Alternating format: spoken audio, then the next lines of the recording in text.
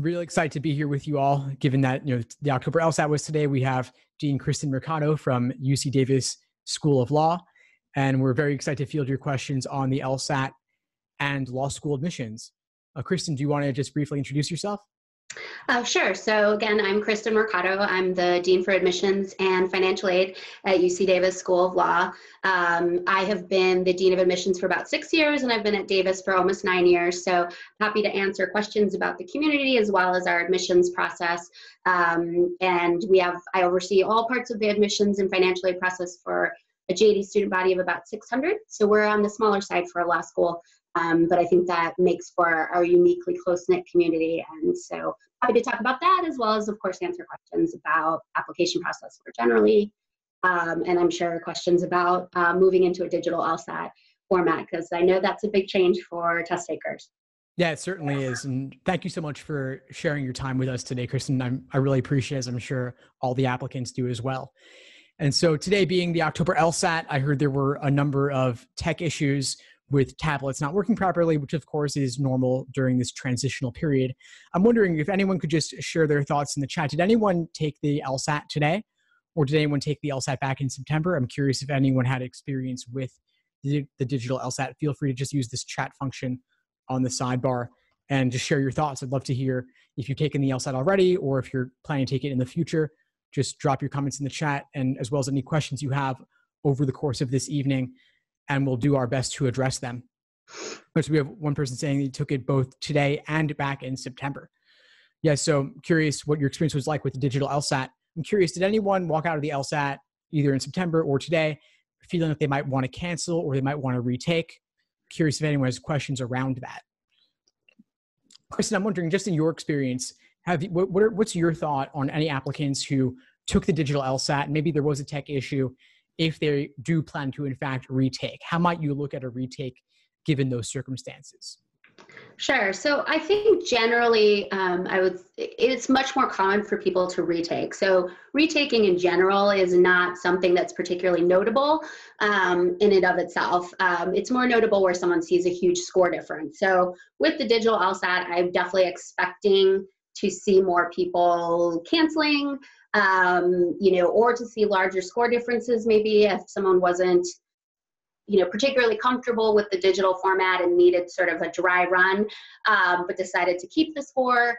I know also there were problems with some of the locations for the September test, and July, obviously, we expect to see a lot of cancels with what, LSAC reported generally about the cancellation rate overall is hugely, 50% versus normally it's 5% maybe. So I don't think we will, again, retakes in general aren't a huge kind of red flag for us, but I think particularly as these first few test administrations with the digital format happen, we'll definitely be even more understanding of the idea of seeing cancellations or just seeing more retakes in general. I think if we start seeing 3-4 times people are taking it in pretty quick succession, then that's maybe a little bit more notable. But again, it's not, people have been retaking, 2 or 3 times. That's become so much more common in the past few years that, a retake in and of itself isn't particularly notable. And we obviously know which test administrations were digital. And so we can, hypothesize that maybe there were technical issues or just a different level of comfort with the digital format versus the written, the old school paper format. Sure. No, it's nice to hear that you're aware of this and understanding of it. And one thing you said, Kristen, really stood out to me, which was that a few retakes in quick succession, like on consecutive months or consecutive opportunities, might look less desirable than if someone had the same number of takes spaced out over a longer period of time. Is that because you assume that the person with taking it over a longer period is more careful about when they take it and might have prepped more for each attempt? Yeah, I think especially now that the test dates are so close together, it's hard to imagine that someone is doing substantially more prep. And so, again, we might think about it as being a potential issue with the tech, with the new technology, but generally speaking, when we see that, when we're getting to like the 3-4 stage and the tests are so close together, it's really hard to say that you were really doing something significantly different. And so now I'm wondering, did you prepare? Are you just going to keep trying using the actual test to study instead of doing the preparation and then taking it once? So, you know, again, it's just more notable when someone takes them, and especially now that they're so close together. Retakes, you know, that are essentially like a month or a month and a half apart, that's a little bit more of a question. But I would say, you know, if people had tech issues or there were, you know, something specific to their test center, or if they just, you know, addendums are always a way to just give us more information. And so I would say for folks that have any of those kinds of concerns, if they did retake, you know, if they did July, September, October, through no particular lack of preparation, but just for various factors related to the transition, a short addendum just explaining why could definitely cure any questions we might have, would answer those for us rather than us kind of guessing at the reason. You never want to give admissions people the opportunity to guess at the reason for something. So it's good to just give us the context if you can. Sure, I definitely appreciate that. So you want to hear the reason, you don't want to be guessing. So you want a short addendum. Now, how short is short? Because I know a lot of applicants who want to list every detail about what exactly the tech issues were. So Can we put a word count on that perhaps? So I would say a short paragraph. I mean, you know, 3-4 sentences. Again, you know, I always tell applicants, you sign your name as to the veracity of everything in your application. So if you just tell me the facts, that's all I need to know. That's all that addendums should do. I don't need, you know, a ton of explanation or a lot of sort of persuasive writing in there. I just want the facts. And so, because that's what's relevant, allow us to kind of draw our own conclusions from the additional facts you give us. So I like to say, you know, a three or four sentence paragraph is sufficient in most cases. And that's, you know, I don't need like copies of your SAT score sheet or any of those kinds of things. A quick 3-4 sentences is usually more than sufficient to give us the context we need for LSAT issues. Right. Thank you for that. And I would imagine that also it's more to the applicant's benefit to spend a larger percentage of the application focusing on positives, good things about themselves, not the story of every LSAT trial and tribulation they had over their 3 to 4 takes. Yeah, absolutely. Now, what about cancellations? It's always a big question. And part of me feels like cancellations are almost a relic of back pre-2006 when law schools were averaging scores as opposed to taking the highest. Now, of course, cancellations may have a role if something goes terribly, terribly wrong. But I'm of the opinion that cancellations are to be reserved for those rare cases when you know for a fact something was awful, as opposed to having a vague sense of unease walking out of the test center. So with that said, how do you look at cancellations? Again, it's like a lot of things. When we see multiple instances, that's more when flags start to arise for us. That someone has one cancellation is not a huge deal, because we do know sometimes those life events happen. You know, thought you were over that cold or the flu, and really you weren't, and you know for sure you didn't. You know, you didn't even get to the end of multiple sections, so you know your score is not going to be where it is. You know, where reflective of what you really could do. So, but I also agree. I think most of the time a cancellation is just not worth it, in part because we're not using average scores internally for our review process, but also because you put a lot of energy into it, you pay a lot of money to take the LSAT, unless you're really certain that something, you know, severely inhibited your performance, you might as well go ahead and see what that score was to see how, you know, how you performed, because everyone doubts how well they did after the test, right? Everyone's convinced they were terrible, and has that instant inclination to cancel. And I think, you know, you might as well use it as a point to kind of see how you did, even if, you know, you didn't perform optimally. Okay, at least you know, here's where I'm actually testing under real life test conditions, and you can kind of tweak your preparation from there.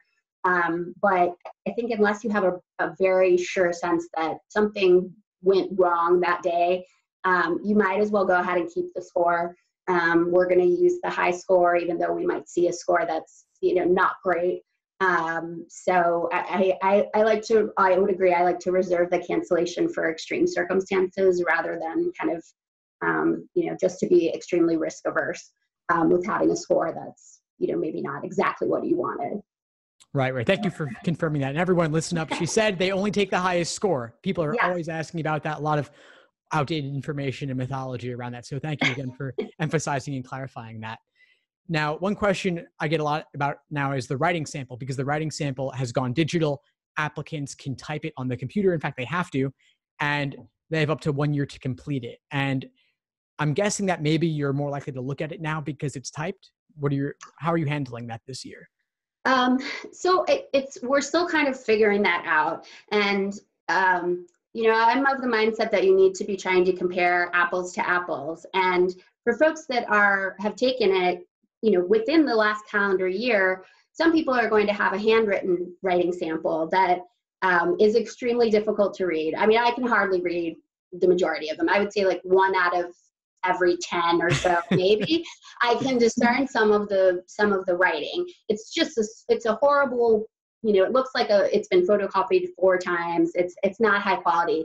And so even though we can read the new digital ones because they're just, they're typewritten, I don't know that we'll start putting a huge amount of emphasis or spending a lot of time on that, because for some people we wouldn't be able to compare that, right? And even, it's not scored, so, it's not affecting the score whether you took it digitally or not, but it is, I don't want to put too much weight on it, given that for some people I wouldn't have that data point. That being said, I don't know exactly how many people in our applicant pool are going to have taken the test recently. And so we'll see, maybe we'll see a lot of digital test takers. And so most of applicants will have a typed writing sample versus a handwritten one. But at this point, given that it's a fairly recent change, I just think that we probably still won't spend a huge amount of time on those. Again, we kind of check to make sure you actually put a real answer. But as far as kind of really looking at in depth at the content and sort of the substance of your analysis, it's still never going to be, for us anyway, I just don't think it'll be a huge piece because it's hard to compare right now. And I feel like it might disadvantage people who took it in the past when, they wrote by hand and now we can't read it. But I will say people still need to take it seriously. Please take the writing sample seriously. Do it promptly after you take the test. You don't want to blow it off and just assume no one looks at it. But I think right now we're kind of in a transition phase as far as how much that ends up weighing into the overall evaluation.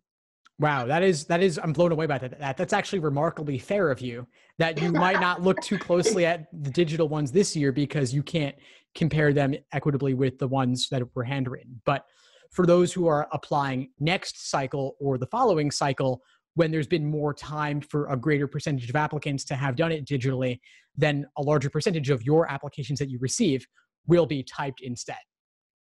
Yeah, I mean, that's what I'm expecting. I mean, most people take their LSAT is taken within a year of them applying.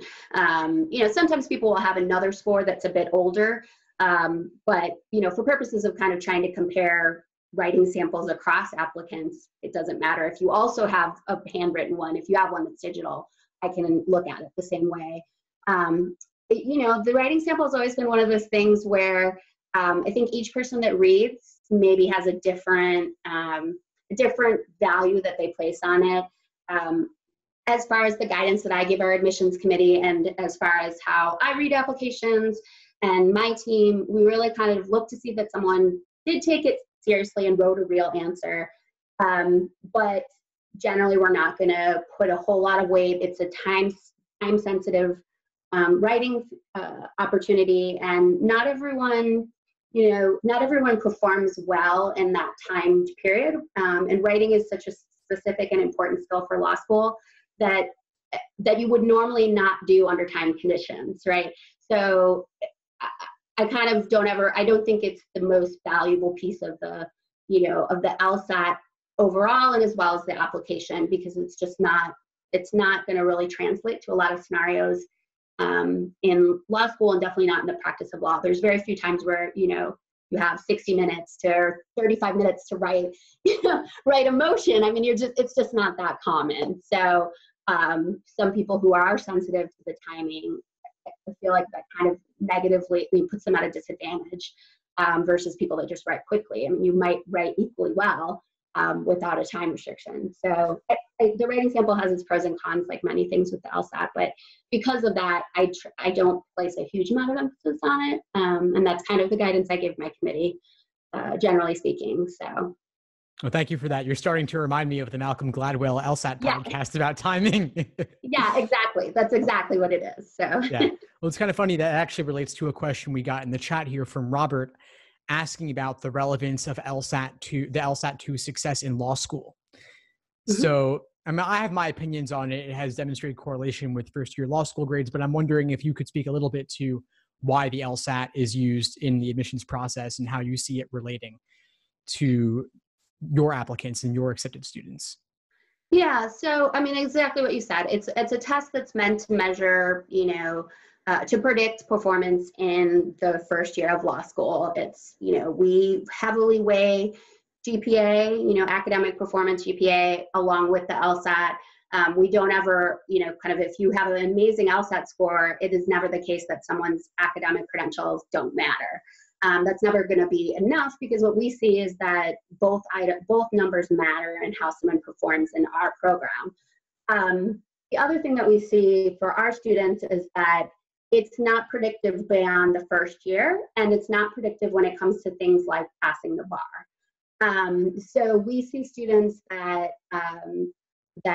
perhaps they were never really strong GPA performers over all 3 years of law school, but they take part in the bar exam support we offer, and they pass the bar, and they're great lawyers.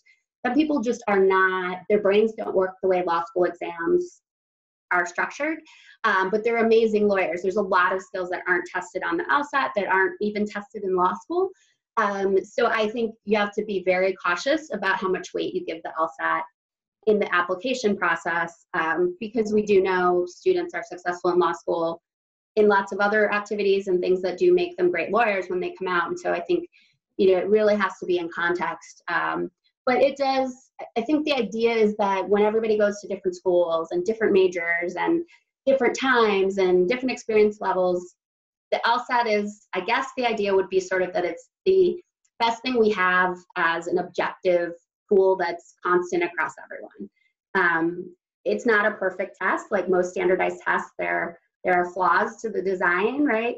You see groups of test takers perform differently based on variables where we really, that's not what how we want to distinguish test scores. But it is the best thing we have right now to be able to make kind of an apples to apples comparison across all applicants. And so that's why we still use it.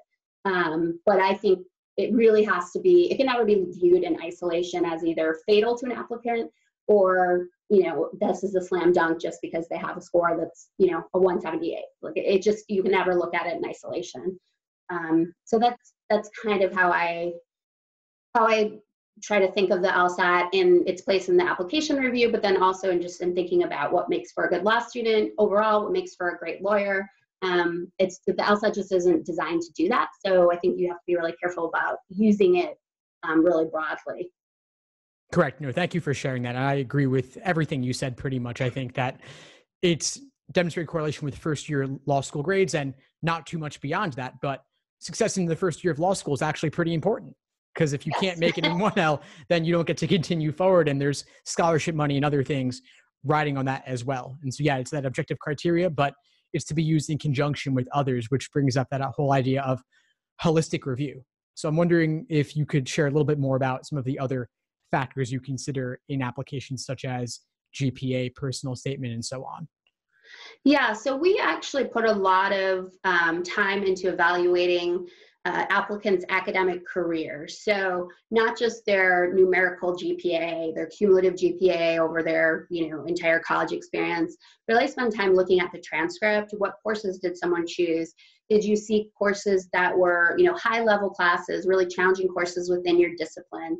Are you an intellectually curious student? Did you take some things that were maybe not a natural, easy fit for you? and you sort of stretched because that's something that's, you see as a valuable part of an education.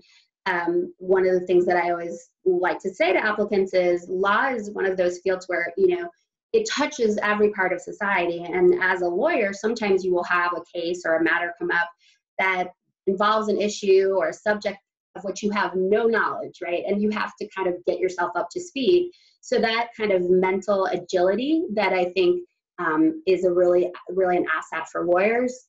I think you can see a little bit of that in how someone approached their educational path before law school, right? So did you kind of stretch and try different things, and really the idea of learning outside of what might be your typical academic comfort zone is important. Grade trends are also something, a student might have the same numerical cumulative GPA, but be as another applicant, but maybe they had a really bad first year, but they were such a strong student the remainder of their career. They're not the same student as someone who kind of performed at a lesser level but was consistent. I'd rather have the person who can demonstrate they can do stronger academic work over a longer, over a period of time. Same thing with letters of recommendation. I mean, if they're academic letters, they can provide context into the student who gets a 4.0, but maybe didn't really kind of push themselves, and a student who maybe their GPA is a little bit lower, but their recommenders can tell me they really chose a challenging topic, or they did extra research, or they tried a novel approach to their statistical analysis and their thesis, and it didn't pan out exactly the way they hoped, but they really pushed themselves.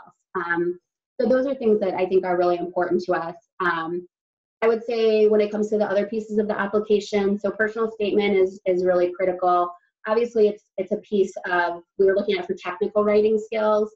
You have endless amounts of time to work on your personal statement. So when it comes to technical skills, there really should be very few, and any mistakes that you have should be relatively minor. Because law school is not the time to learn technical writing skills. The assumption is you have those down before you come in. You learn legal writing, not writing in general. So I think we want to see those strong fundamental technical skills. But the other piece for us is fit. We're a small law school. We're 600 students total. So everybody kind of knows everyone. It's a very dynamic student body. They tend to get involved in lots of things. So for us, being able to identify an applicant who is eager to kind of engage in their community, whatever that might be, maybe it's their school community, maybe it's, maybe they're really involved in their home community, whatever it might be, that tells us that might be a student that's a better fit for our program and a better fit for our community. And those are things that are just as important to us as the academic credentials. I always tell applicants that you want your application to kind of make sense and provide a cohesive picture of you as a person. And so all the pieces should kind of make sense once you put them together. So I can't ever just look at one piece. I need to look at them all together. And I think we really work hard in our process the way it's structured. 7, 8 people look at an application before there's a final decision. There are faculty, there are third-year law students, there are us in admissions. So I think we structure our process to make sure we're actually holding ourselves accountable to the standard when we say, yes, we use holistic review. So we try to do that both structurally as well as, kind of as our philosophical approach to reading things. So no piece in isolation for sure. Well, that was really interesting. I'm interested to hear more about how students get involved in the community. Could you share a little bit more about the types of extracurricular activities that UC Davis students participate in? Yeah, so our students, it is very common for students to be involved in 2, 3, 4 things outside of classes. It's pretty common for people to do kind of one sort of more academic activity like a journal or one of our competitions teams. We have a moot court, a mock trial, a negotiations team. They're typically, might be involved in a student organization that's focused on kind of the area of law they intend to practice. So there's a student org for people who want to practice intellectual property, people want to practice criminal law. So it's common for a student to be involved in something like that. And then we have affinity groups, so groups that are focused on shared racial ethnic background. We have a student organization that is for students who are the first in their family to graduate from college. So the kind of that I have something in common with you in our personal background. And they do all of those things as well as be students. And I would say the only thing I always worry about with some of them is that they commit to too many things, but I think our students seem to really find that valuable and like the idea of learning in lots of different settings from lots of different people, and not just not just a classroom experience. I can learn from my moot court teammate who is, I'm 22 and I'm coming straight from undergrad. He's 45, has had a career, has 3 kids, right? We both like doing moot court, but we're hugely different and we can learn from each other. So I think students really kind of value that as both as something they just enjoy. I think that makes them happier. But I also think they appreciate it as a learning opportunity. So when we can see that in an applicant, that tells us they would probably be a good fit for us. Right. Thank you for that. I want to circle back to something you said earlier, Kristen, about a student who has an upward trend in GPA is looked upon perhaps more favorably than one who has a consistent GPA, even if the averages might be the same, because the low to high shows the potential and shows a certain progression. And I've had a number of students in this situation, oftentimes who they maybe goofed off a little bit freshman year, or they didn't fully adjust to undergrad freshman year, and they're concerned about it, and they wonder how it'll be looked upon. And so I'm guessing you would say, well, if they have the upward trend, that'll be looked upon more favorably. Do they actually need to write an addendum about that freshman year if there's nothing particularly noteworthy about it? I would say no. Sometimes people will, and they'll say I wasn't particularly focused, or I embraced my freedom a little too much. And that's fine. I mean, if it gives an applicant some sense of security to know that they explicitly said it and expressed some regret, that's fine. But I really don't think it's necessary if there was an illness or some extraordinary circumstance that really made it impossible for them to perform at a peak level, and especially if it's right like the beginning of college, because that happens for a lot of people. I'm really homesick, or I did enjoy being without curfew. And so we know those things. There's kind of a collection of things that happen, and it's not that uncommon. So I don't think an addendum in those cases is typically warranted.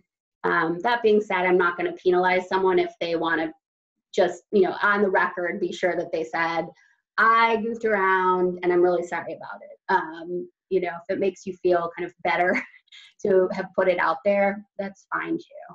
But right. Keep it short, just a couple sentences. And there's not going to be any room for goofing around 1L. No. You got to get in gear right away. Right. Now, I also get a lot of questions, and we have one or two of those in the chat as well, about low GPAs in general, period. So if someone has a low GPA for any reason, either they goofed off or had personal issues, or they took tough classes. And I know obviously a low GPA in something hard sciences might be more understandable than a low GPA in a commonly grade inflated major. But regardless, numbers are numbers. What do you say to those applicants other than, of course, get a high LSAT score? Right? That would be the easiest. Well, that's a relative term, I guess, the LSAT. Getting a high score on the LSAT, I should never call that easy. But I mean, your number is your number is your number. Usually by the time you apply, your GPA is fixed or basically fixed, right?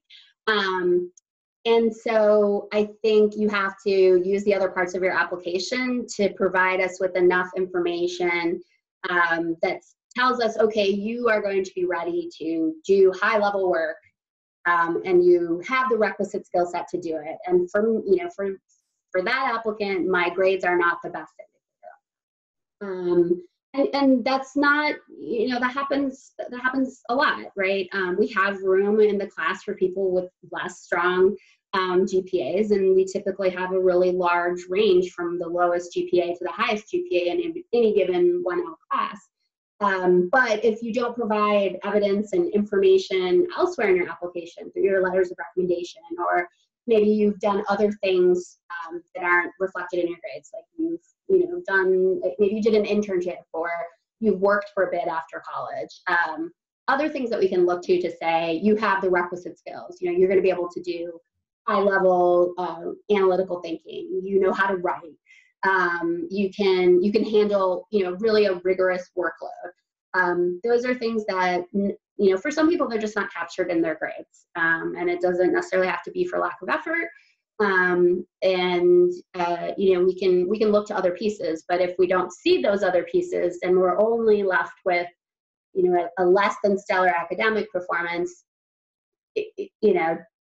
That is what it is, right? So I think if you're in that situation, you want to think carefully about how you prepare the other pieces of your application and really think about how you're going to demonstrate you have the skills to be, to do the kind of work that's required in law school. It's not for the faint of heart. So, and it might be just a question you should ask yourself in general, right? Am I ready for a really rigorous academic experience? This is not, you can't cram for law school exams. You can't just sort of skip class and be okay. So maybe you just need to also ask yourself if that's the right path for you. I think there's, kind of a few different things you want to do in approaching it, but you can demonstrate the skills outside of, a transcript. It's a little bit tougher case to make because, it's going to require, more, it's going to be requiring some explanation that, isn't required with a transcript, but you can do it. And I do, see people who do that and they come to law school and they do great, and they're fine academically. So we do have experience with that, with trying to, discern who those folks are, versus someone who, doesn't have a great academic background and is not really a good fit for our program, and the rigor that's involved.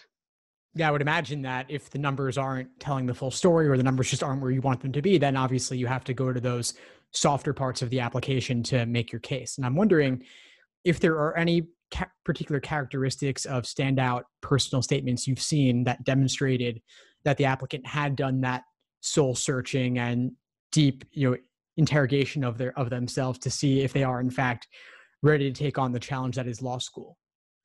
Yeah, so there's a couple of things that folks can do. I think if you want to think about the idea of challenge more generally, I think if you've got sort of the grit and the persistence and the resilience to tackle challenges generally, that also, even if it's not in an academic context or in a context where it's really easy to kind of see that you did the writing or you did the reading, right? Maybe it's some other life experience.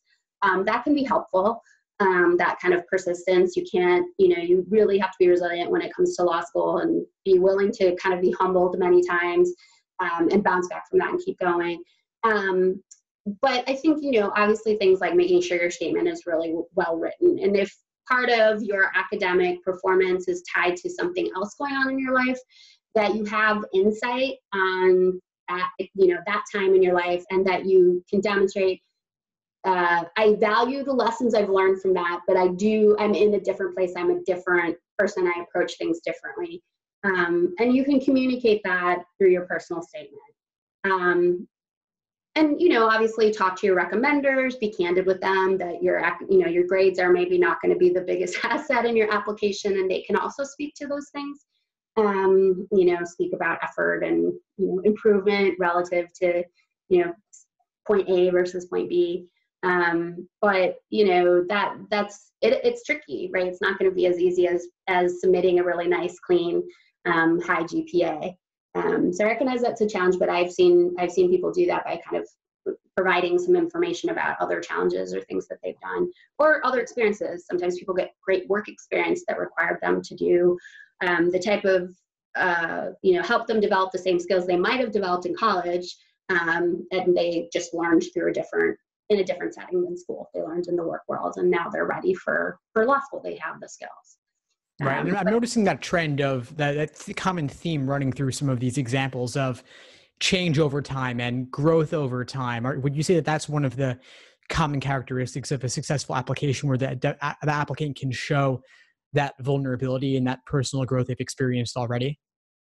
Yeah, I think all of us make mistakes and have things where, the outcome wasn't ideal, or the path, maybe the outcome was okay, but the path there wasn't ideal. And I don't think it's a bad thing to admit, mistakes in the past. If you can say, I get that I made a mistake, or I did something in a less than ideal way, I understand kind of where I maybe misstepped, and I can now take those experiences and those lessons and approach my future in a different way, a smarter way, and can kind of spin it into a positive, as opposed to kind of being stuck in that place where, you know, oh, I made mistakes and I screwed that up, and that's fine. We all do that at different points in our lives. But if you can kind of get past that and communicate the ways in which you've turned that experience into something that can be more of an asset, that's really helpful. And it's a really helpful skill for a law student, for a lawyer. You know, it's not an easy path you're about to take. And so, you know, not being afraid of challenge and being able to tell us about how you can move through it is always a good asset for an applicant. Right. Thank you for that, Kristen. So I want to shift gears here. I don't have a good transition for this, but we have a lot of questions in the chat that are unrelated to what we've been discussing up to this point, and I just want to make sure that we cover them. So let's see. We've got one here from Lynn asking about international applications, which I know are a growing percentage of applicants now are coming from overseas. So how is an international applicant's chances affected by being international, if at all? And how would that affect scholarship money? So I think there's sort of two groups of international students. So there's students who are, you know, spent their upbringing, spent their high school years, everything in another country, came to the US for college, maybe have gone back to their home country, or, you know, if they're still in college, obviously, you know, they're not planning to do that. And then there are international applicants who are, they grew up in another country, they went to school in another country, and, you know, they're entirely international, I guess I would say. So obviously for applicants who are, and the thing that I think that really maybe becomes the focus is if you are a non-native English speaker, right? If you've been educated even just for college in the US, one, we can see grades, right? But two, we know you've had recent English, you know, immersed in English educational experience. So even though you might be a non-native English speaker, you were able to handle, you know, academic experience in English. I frankly have a lot of respect for people who leave their country and go to college in another country and where everybody's speaking a different language. I can't imagine, you know, when I was 18 going to China, and just, you know, that takes a lot of guts. So I actually have a lot of respect for people who do that. For those who are educated abroad, the trickier piece, right, is we don't have that easy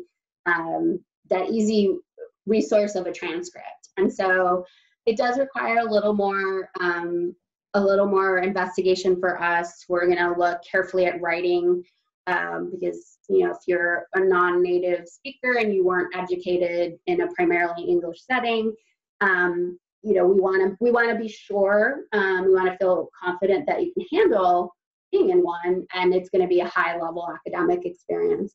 So writing, I think also, when we're reading letters of recommendation that are academic, you know, kind of wanting to see those same characteristics that we look for in someone who's, you know, been in the US their entire life, was educated in the US, right?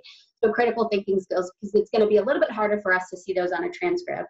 Depends on the school, right? You know, some transcripts look a little bit more similar to a US transcript, and so it's a little bit easier for us to evaluate it. So I think we kind of have to look at a few other pieces of the puzzle. The other thing I would say, sometimes internationally educated students sometimes have some work experience. So in that case, I know you've been, you know, if you've been in an English setting, even if you are from another country and you went to college in another country, if you've spent some time in an English setting, in a professional setting in particular, that's a good, you know, I can look at that as an asset, and a piece of information about how your preparedness, I guess, for law school. Yeah, so it's scholarships. So it doesn't put folks at a disadvantage for our process, because we will look at the LSAT. Now, they don't have a GPA that is also going to come into play, but the scholarships aren't solely driven by LSAT and GPA. So But certainly if as an international applicant, the stronger the LSAT score, the better your shot at merit scholarship. That's true for everyone, but particularly for international students because they don't have a GPA to kind of offset a lower LSAT score. But the other thing that I always kind of have to tell international applicants is, even if we give you a scholarship, you still are going to need to figure out how to fund the rest of it. Even if you get a full tuition scholarship, you still have to have money to live. And loans, federal loans are not going to be the easy option that they are for other folks. And so, I just kind of caution international applicants to be ready for that going into the process and have a game plan for how they're going to fund things. That doesn't assume the law school is going to cover everything for them, because it's not a reality most of the time. And it doesn't mean there's no resources. There are some loans out there, but it's just not going to be quite as simple. So I'd always advise an international applicant to remember there's your financial picture is going to be it's going to be a bigger project for you than just getting a scholarship. Right, because federal loans aren't available to the same extent. Right, exactly. Yeah. Now, for international applicants, because their transcripts are significantly varied depending on their home country and where they went to school, I know, what can you tell us about how LSAC calculates their unique LSAC GPA? Because I understand that can be different from the university's GPA. Yeah, so they don't give us anything that looks like a traditional GPA. What they give us is it's some amount of analysis to give us, as best you can, kind of a translation for what's they give us kind of a very general grade range. So, this is an above average performance at this school, this score. Because, a lot of times it's a number that doesn't have we don't have any sense of whether that's good or bad, right? So they will give us some information, for this school, a GPA that is, this number means, above average, or this means below average. You'll we can see a class rank, which is can be helpful. Trying to think of other things. We will, if you're a kind of a total international student, so you are from another country, went to school in another country, a TOEFL score also gives us, that's part of the CAS report that we get. It has the TOEFL information. So that's also something that, gives us a sense of the level of readiness for an all English education. But there's not a huge amount of, I would say, numerical information that we get about the transcripts. So we can see sometimes the course selections depending on if they're also in English. But the best we can do in terms of having an understanding of a numerical GPA is what LSAC gives us. And they're pretty broad categories. Like, it's very common to see above average, average, below average, poor, that kind of information. They'll try to do something so it looks like a scale of 0 to 100. And that's a little more familiar for us. But it's not a lot of numerical information. It is challenging to figure out how to use those when you're not able to understand everything that's in them. But they give us a little bit. Right. So I'm gathering that in a lot of cases, though, it can be fairly ambiguous to interpret, just because there are so many universities out there in the world with varying degrees of specificity about how they actually evaluate students. And so for that reason, to circle back to what you said earlier, in some cases, that means that for international students, because there is no meaningful GPA or difficult to understand GPA, the LSAT score weighs that much more heavily in terms of objective numerical criteria. Yeah, I mean, that's just the fact of the matter is they're going to only have one part of the quantitative profile. So that is challenging, and something but I think, that going in, so you think about how you can demonstrate that qualitatively, provide us with the necessary information to kind of get a sense of what skill set you're going to bring, beyond just what we could see reflected in the LSAT. Right. Okay. So one more question on international students, and then we'll move on to other topics that are more applicable to everyone.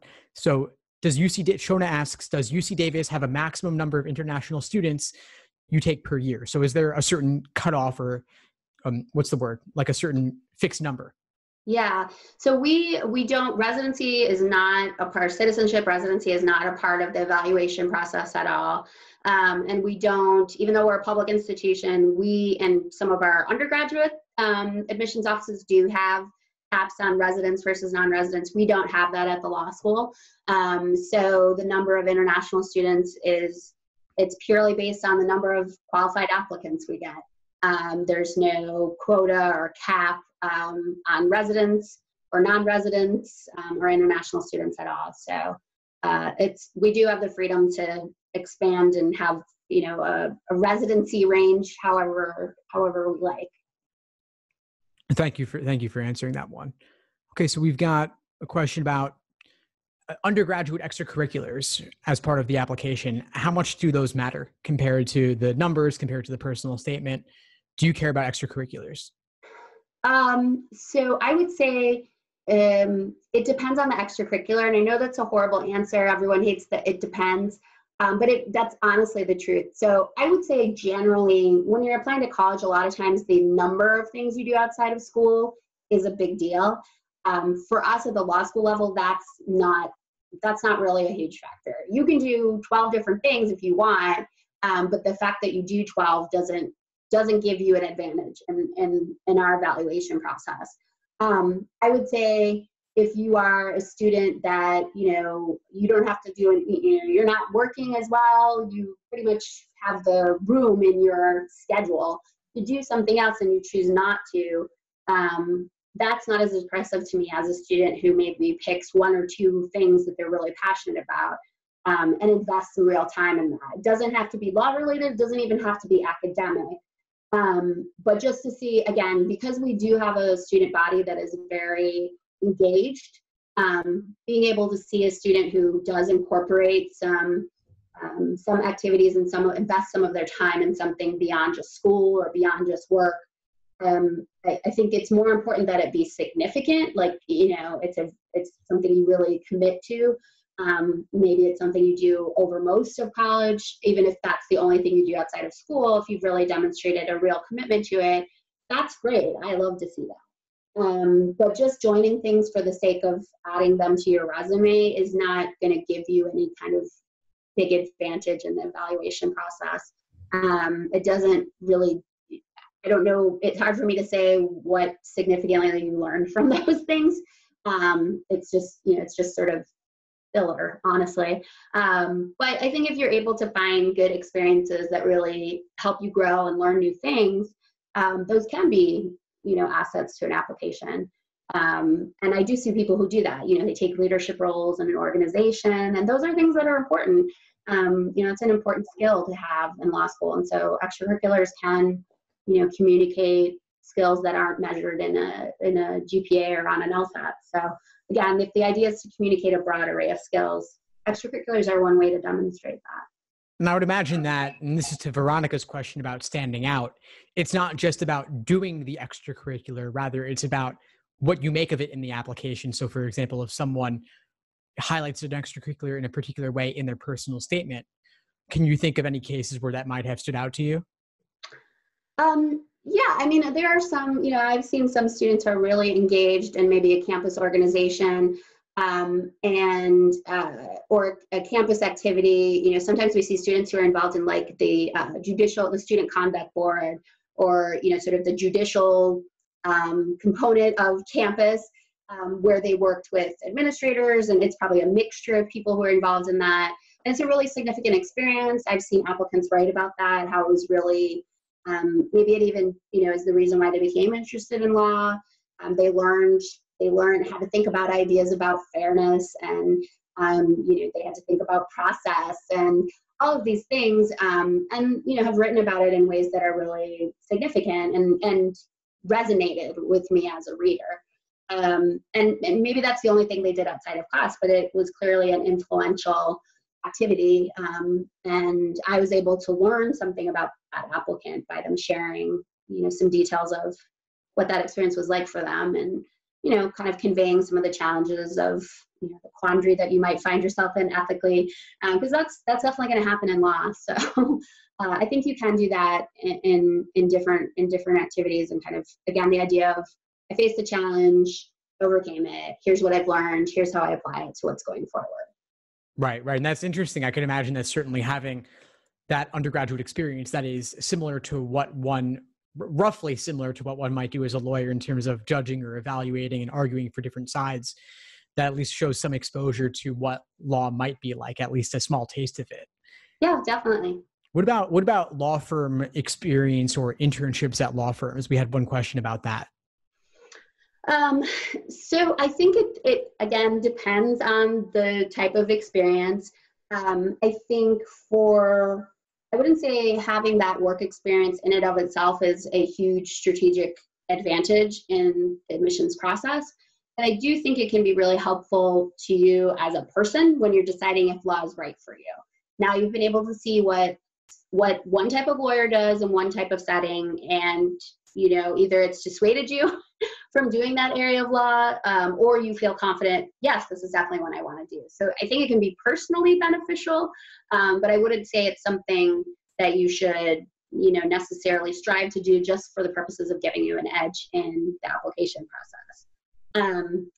If you do get the opportunity to do that, a lot of times, new college grads will have positions that are very administrative, right? You're a clerk, maybe you're a document clerk, or, you're not going to be doing like high level, legal strategy. You're probably not going to be doing like legal research even. You're going to be, putting things into tabs, and, you can do the grunt work. But I think even if that's 95% of what you do, if you as an applicant can kind of share how maybe you found a way to wedge in there a little bit more of a substantive experience. So I've seen applicants sometimes they were basically like document clerks, but they approached one of the lawyers and said, hey, can I come to court with you and observe? And so they were able to include either on their resume or in their statement and say, observed cross-examination, or, and that tells me, okay, you saw it as a learning experience. Maybe the majority of what you did there wasn't thrilling. You found a way, you kind of put some effort into finding a way to make it a learning experience nonetheless. So I think it's as a person, I think it can be helpful in making sure law is right for you.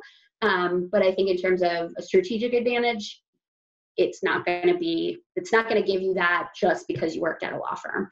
I think it can give you that if you kind of made the most of the experience. That's a way to make it really matter.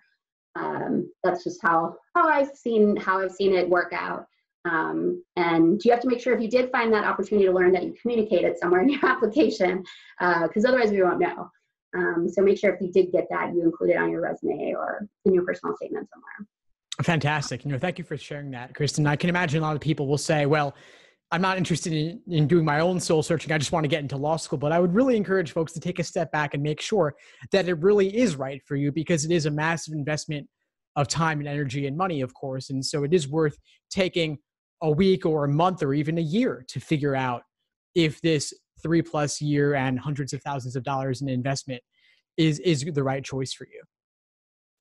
Now, we're coming up on time here, and I want to just take one more question that's somewhat related here before we wrap up. And this question is from Veronica, asking about particular areas of law that might be growing in the next 5 to 10 years or beyond. Are there certain areas that you see current students pursuing at a greater rate, or certain areas that you expect to be growing, or particular areas that UC Davis has particular standout programs in?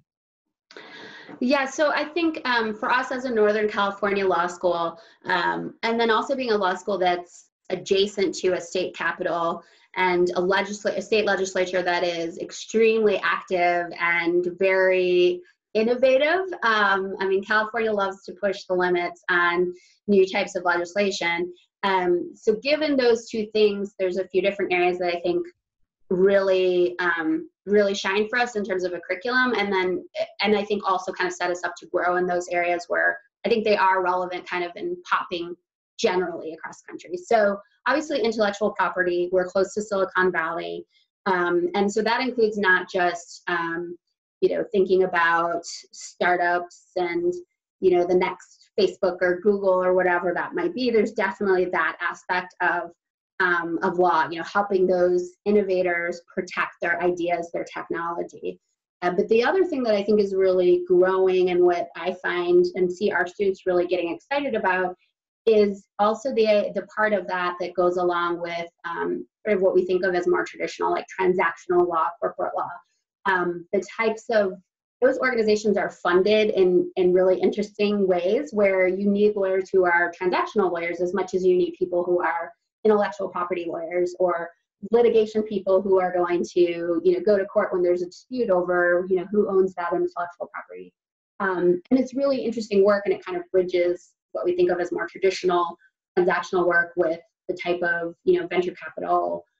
These startup companies are private companies, and how are they funding that when they go public? What are the legal implications of that? So I think that's something where we've started to focus more of particularly our seminars, so our smaller classes that tend to be more specific in their scope, kind of these niche areas. So we've started to kind of incorporate more of that into our intellectual property and our corporate law kind of areas in the curriculum. The other thing that we've really kind of seen grow and have developed a focus is around environmental issues. That's become a really hot topic on a federal level. And California has definitely been one of the states that's been pushing back about changes at that federal level. And so I think being 20 minutes from a state capital, there's really a lot of opportunities to engage in those kinds of policy debates and think about ideas around federalism. And there's lots of things you could be kind of exploring that are really interesting legal concepts. And those are ideas where you can actually translate the classroom into real world things that are happening right now and are really relevant. People really care about that. The other area I would say is immigration law is really strong at Davis, and that's obviously a high profile issue right now. So we have an amazing immigration clinic. We have tons of courses, and where we are geographically, there's a huge immigrant population, so there's a lot of need for services. And again, because California is a state where, it has, as a matter of policy, decided to afford a lot of rights to undocumented persons, immigrants. And so, I think it's an interesting space, and we have a unique wealth of knowledge in terms of, our faculty and what we offer in terms of the curriculum to really kind of embrace what's happening in the world in those areas. And so for students that want to do immigration law, they're loving their time at Davis and really kind of hitting lots of different aspects of immigration law and doing really interesting things, in their clinical experience, and then, if they're doing externships outside organizations. So really kind of, I think those are a few areas where I see a lot happening, and where I think we're positioned to continue to be, at the forefront in terms of, here's a school that's really tackling these things and really prepping our students to be able to pursue these areas of law after they leave us. It certainly sounds like it. I mean, if you have tech, you have immigration, a lot of timely issues, a lot of growing areas of law. Sounds like you got some exciting programs at UC Davis. Yeah, I think so. Fantastic, Kristen. Well, it's been a pleasure connecting with you. Thank you for sharing your advice with our audience, and to everyone joining tonight, thank you for joining and asking such great questions. I'm sorry that we couldn't get to all of them, but please feel free to reach out to either myself or Kristen as appropriate. We'll be happy to do our best to address your questions. And Kristen, what's the best way for applicants to get in touch with you or others in the admission office with more general questions? So our email is a great way, our general email, which is admissions, plural, at law.ucdavis.edu. And you can use that email address to direct a question to me, and they'll just forward it to me. But that's the best way to get any of your questions answered. It'll get filtered to whoever's the person in the office with the expertise to best answer your question.